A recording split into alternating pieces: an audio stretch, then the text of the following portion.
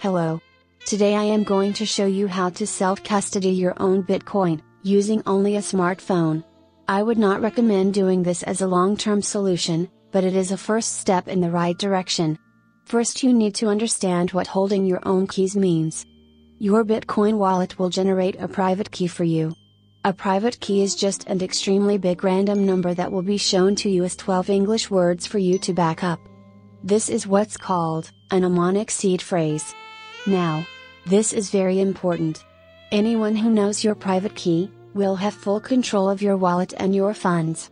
Under no circumstance should you disclose your private key. Just make a few paper backups, and keep them away from prying eyes and digital cameras. From your private key, your Bitcoin wallet will derive a public key. The public key alone cannot spend any funds from your wallet. It can only generate addresses where you can receive Bitcoin. Let's start by downloading an open source Bitcoin wallet. I will go with Blue Wallet. Most wallets are closed source. Avoid them.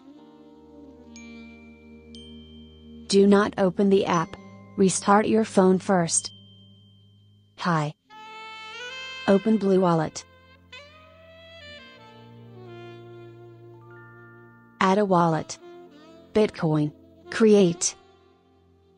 You cannot see the 12-word seed phrase, because the wallet is preventing my phone from capturing the screen. A reminder that you shouldn't keep these words in any other medium but paper.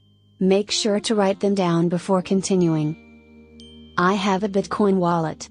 Click on it. Click on Receive. When you receive Bitcoin into this address, you will effectively own it, because only the private keys that generated this receiving address can spend the Bitcoin into another address. This is what self-custody means.